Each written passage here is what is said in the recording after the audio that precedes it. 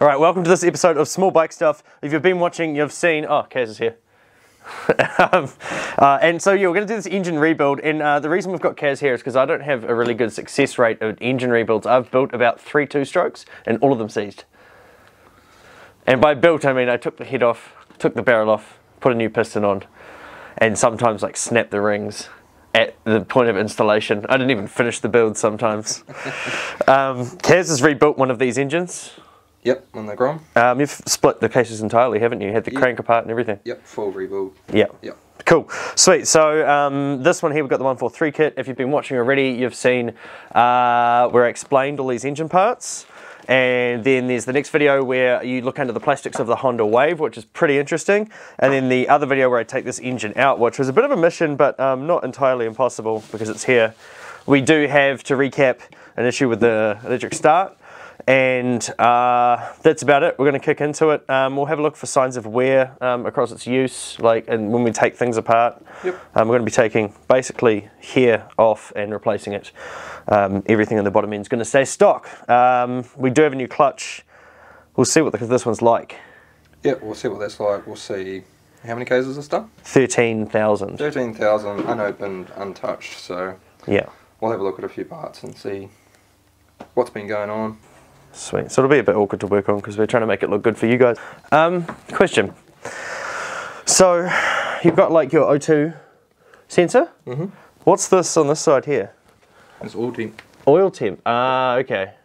Cool. Because I realised after I finished my video of the underneath the plastics that I didn't point at that plug. But we don't like to talk about those kind of things out loud. There's some rubber hammers over there as well. I'm sure we could manipulate it. manipulate it. Dun dun dun dun dun. Time to see what the inside looks like. Oh yeah, the cam gear looks fine. Oh, lucky. It was already loose. And this one? No, don't worry about that. Cool. Get rid of that O-ring. That is quite good because lots of people over tighten these and then you can get them out. Yeah. On Kevin, the Grom that you own now, yep. When we originally built that engine when he came over from Bali and had his Bali rebuild, yep. Those are both stripped. Yeah. And I did have to buy new ones. Yeah.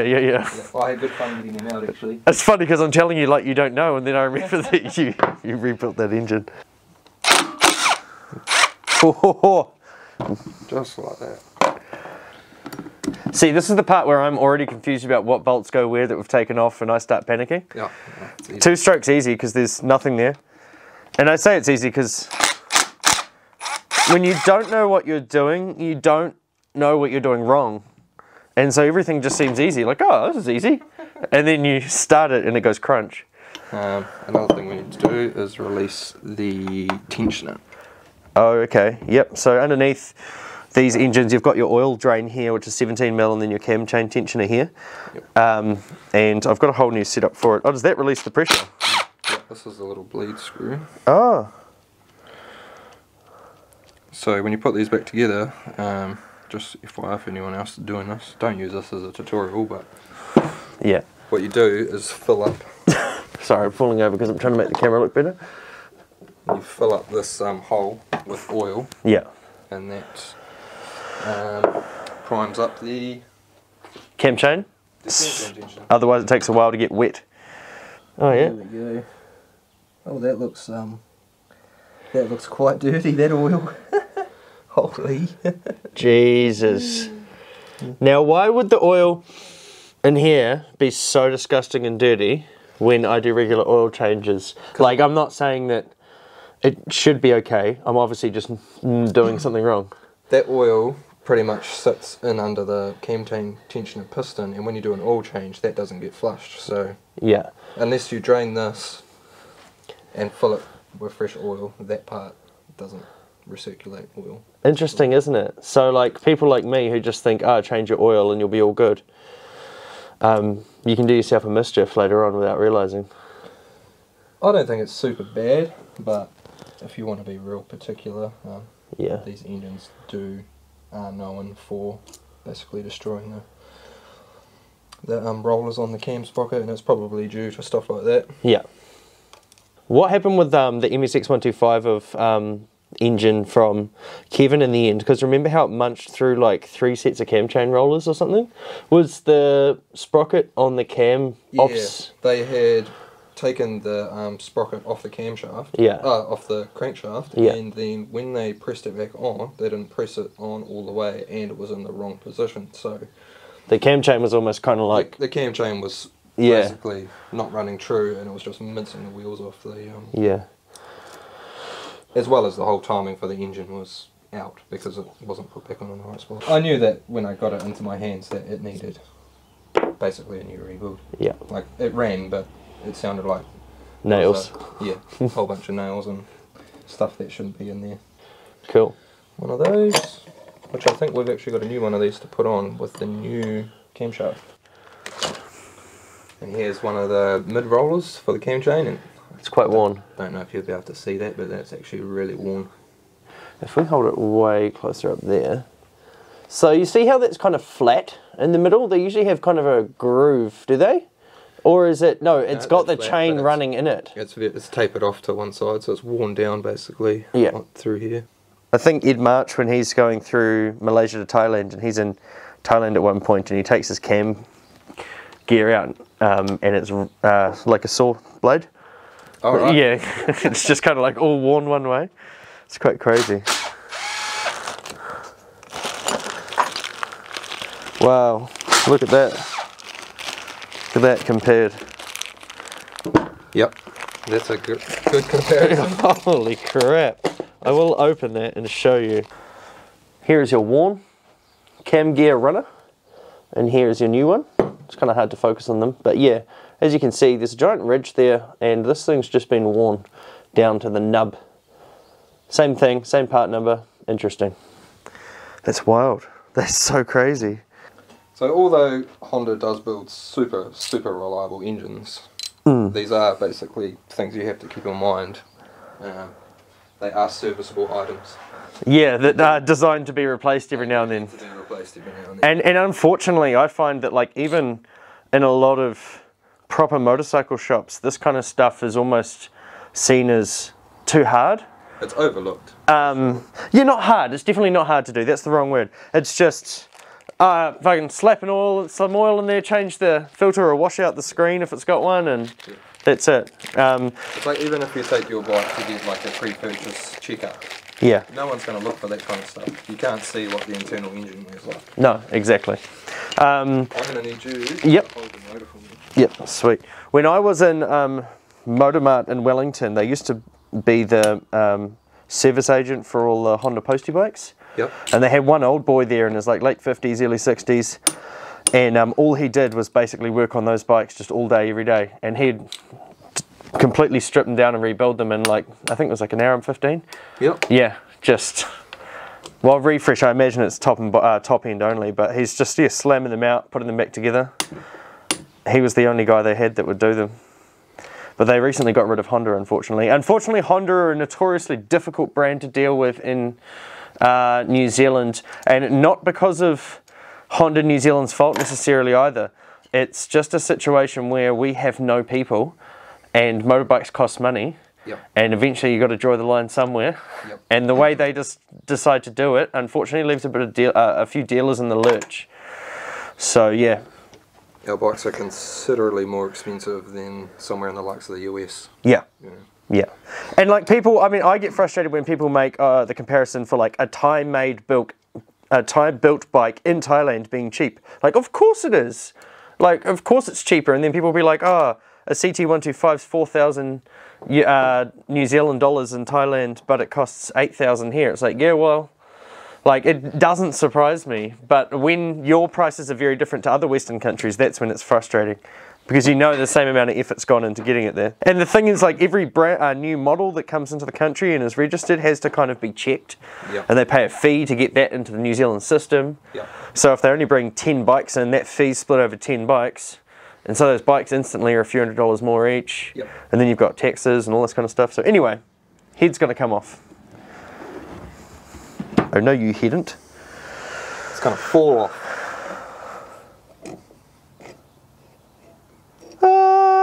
Don't know, I've been singing the Lion King song so much lately. I've never actually watched the Lion King. Oh yeah? There's a bit of carbon in there. Yeah. Show that camera. So if you just hold it in there really steadily and just don't move it around for a bit. Yeah. That's the one. That's what the head looks like. And I'll show you on this camera in case it looks better.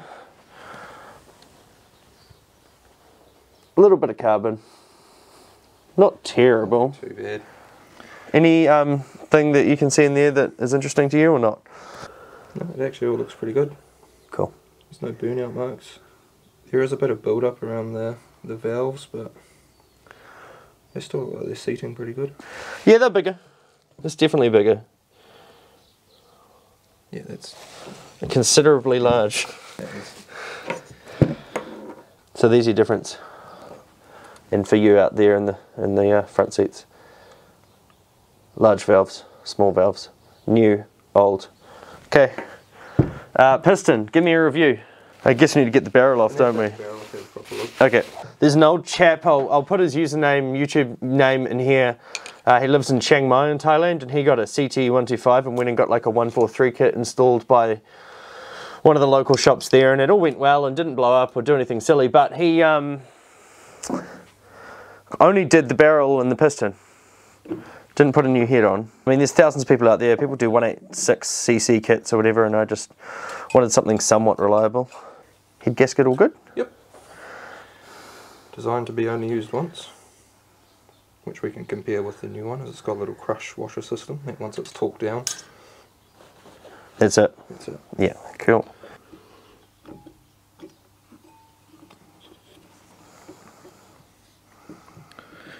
One thing you have to watch when you do this is that the piston doesn't drop when you pull the head off. Oh. Ooh. Ooh. That's surprising. It's been seized before, or run without any oil. I reckon that's from before I got it. Wow. Holy crap. Oh no. I was not expecting to see that. No, neither was I. You might have to pull that camera off and get a good look at that. Yeah, it's had a seize. It's had a seize, or it's been hot and picked up. Oh wow. Where's the light in here? Yeah. So up there. And you might be able to just see in there. You can see where it's picked up on the barrel.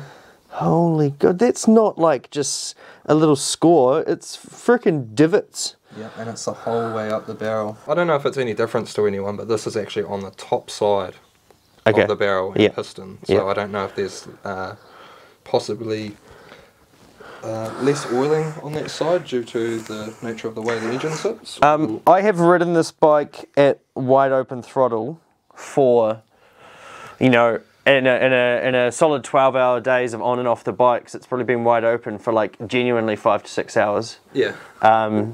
And I'll do that for like 3 days in a row, and I would notice that on like kind of the end of the second day you'd start to get a bit of clutch slip, and that would kind of be the only issue. I never ever noticed a lack in power. Like, I was still daily commuting this recently. I haven't stopped riding it because I thought it was bad. No, there was no signs of this engine running poorly, nor That's any crazy. signs of blow-by. Dude, bro. So the other thing that's probably interesting to preface this with is that I'll take this camera off and show you guys. When I got this, I made Thomas go and check it out, and when he checked it out, the oil level was really low. Look at that, that's absolutely wild. And I'll see if I can get there. If you just hold it now down here-ish, and yeah, see, I can get that. You can see that scraping all the way down there. That's wild. Look at that screen if you lean over. It's getting it well. Wow. Yeah, so... And you can feel that quite harshly with your fingernails. So yeah, not good. it's not good. But So Thomas went and checked this bike out for me, and he did say to me, hey, it sounds like it's got nails in it, and I don't know if they're meant to be that loud. it might not have actually seized before. It might have just picked up on its way, or it's just got hot and Started to get to that point. it's just picked up. I let off the throttle at the right time. Kaz has been like, you need to get this dyno when we get it done. I was like, I've got a reflash DCU, it'll be sweet. This has made me decide more than anything else that I need to get a dyno done on this thing and actually make sure it's safe at all throttle levels. Yep. There we go. I would have lost that inside the engine.